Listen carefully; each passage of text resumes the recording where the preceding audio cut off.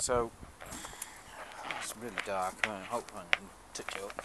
But basically, they're obviously over a cell.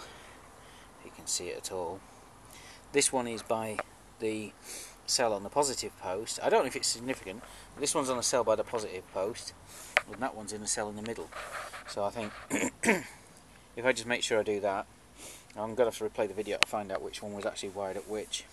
I think this was one to the front, which had a thicker wire from it. It might have been a tube, and that one there was in the middle, sort of towards the back of the can, in the same.